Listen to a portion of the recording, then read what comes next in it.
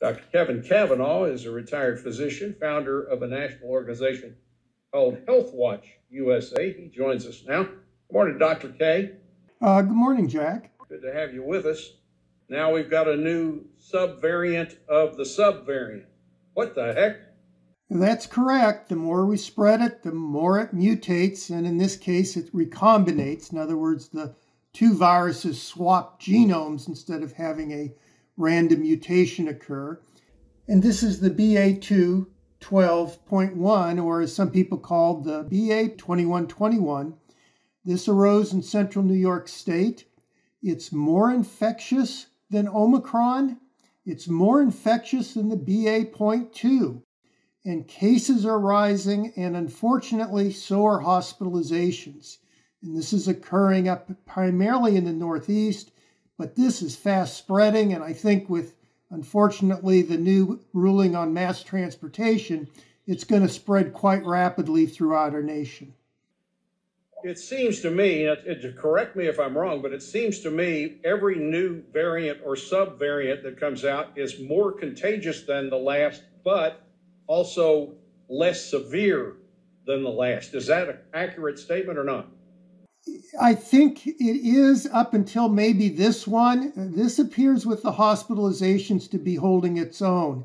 And we kind of saw that with the BA.2 with hospitalizations in the United Kingdom.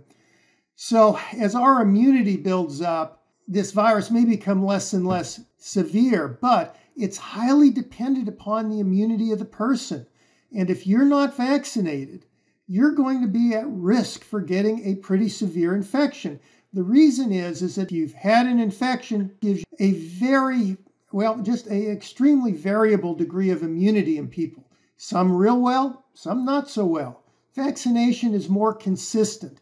And as you know, and we've talked many times before, if you've had an infection plus a vaccine, that oftentimes gives you super immunity. So prior infections don't count. I mean, let's face it, Jack, everybody has some antibodies to this thing, whether it's through vaccination or infection, and yet we're on a course now for having another surge, maybe a small surge, but we just can't keep having those every 4 to 6 months.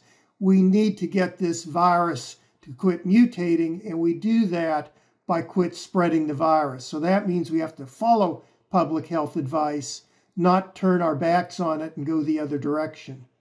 What have we learned about unvaccinated children? Well, unvaccinated children right now, they have twice the rate of going into the hospital as those that are vaccinated. Now, granted, hospitalizations are rare in children, but they still occur. And when you say rare, they occur more frequently with this disease, with Omicron, than they do with many other childhood illnesses that we vaccinate children for. Because if a child winds up in the hospital, that's a whole life that can be affected through many, many years, and it's just a tragedy. So I really think that we need to get our children protected, we need to get our elderly protected, and we need to start wearing masks, and I mean high-quality masks, N95s or KN95s. The people and leaders who you hear saying, oh, masks aren't any good, they're talking about the cloth masks. N95s, KN95s are readily available, and they will give you a layer of protection. And so that is important to use. Now, we got some multi-strain COVID vaccines that might be coming. Can you talk about those? Well, yes, and we haven't seen any data, but they are encouraging. Now, it may not be to the current variant. You know, we're always a vaccine behind.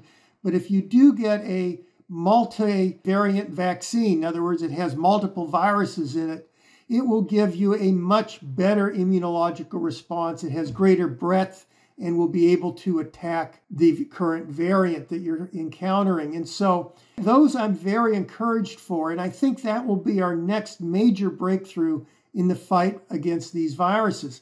Until those become available, I think we're going to be kind of status quo, where high-risk people are going to unfortunately be at continued risk, especially on public transportation. And we're going to need to continue to not only get vaccinated, but to wear a mask and follow public health advice. Always good to hear from you, Dr. Kevin Kavanagh. Thank you so much. All right. Thank you very much, Jack.